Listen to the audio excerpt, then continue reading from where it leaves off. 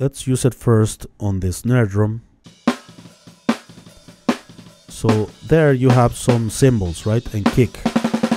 Let's turn on the gate.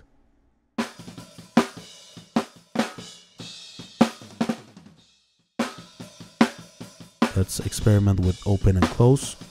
Let's have only the snare drum sound, right?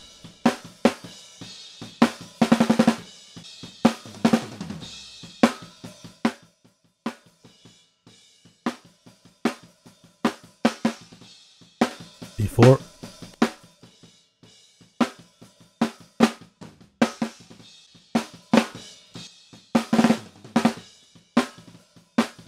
Okay, we have more snare there. Let's use the rest of this plugin on the drum bus. Let's use the Transient shaper to add more punch.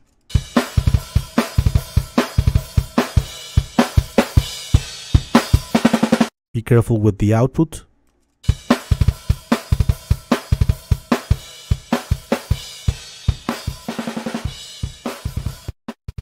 That's the transient, the impact that it's adding. It's increasing the impact.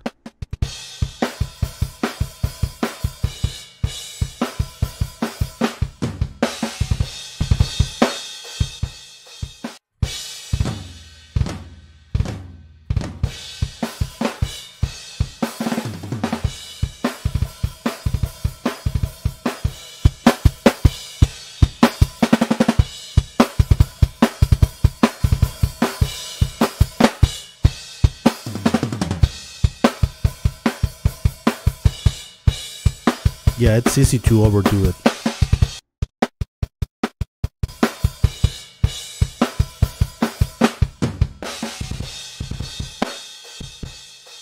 Let's use the low frequencies and high frequency enhancer.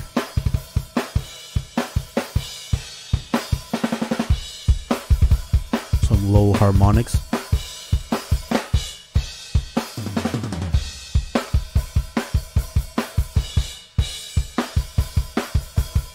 High frequency harmonics, some sizzle in the overheads and cymbals,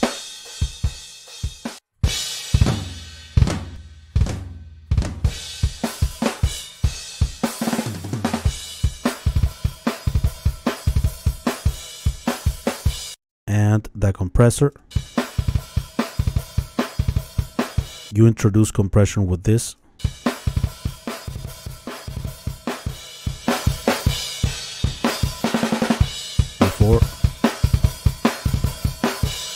More punch, right? It's a narrow band compression. Dry, wet. Let's use before.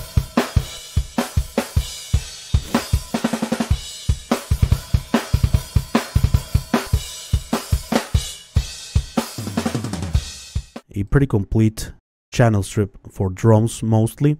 So first you have a gate. You can close or open the gate here, and pretty cool that it shows here. You're gonna see the signal coming in and you choose where to close and open the gate.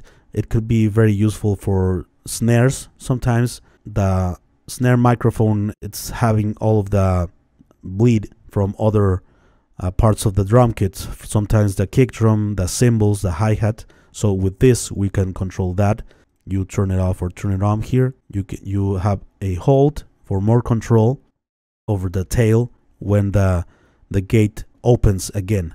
The attack and release, fast attack to the left, less fast attack to the right. Then the release, also faster release and slower release. Then you have the Transient shaper that will introduce a lot of punch to the initial spike, initial impact of the drum transients, right? It can add a ton of punch, and you would need a limiter or clipper just to prevent some peaks jumping all over the place. Be careful with the Transient shaper because it really can put the compressors out of control because of too many attack of the transients. So you select the amount of attack or transient and the speed. This is the release, like faster release time, slower release time, and you have also a gain to compensate. You can listen only what this processor is doing, and this will invert, will make a less aggressive transient shaper by clicking on invert. Then we move on to the EQ section with a low frequency enhancer and high frequency enhancer that adds low and high harmonics. Based on the SSL console, the 4000E, you add harmonics by using the amount knob, and you also select the drive and the frequencies where you want to add more harmonics. It adds second and third order harmonics. And finally, a compressor. It's called Listen Mic Compressor, also based on that console, and you can use the compressor in a narrow band, so it doesn't compresses the whole part of the frequency spectrum. It narrows to a mid-range band, the compression. So you add compression with this comp, you make up for the gain that you can lose with the compression and the dry-wet functionality, and a master dry-wet and output control here.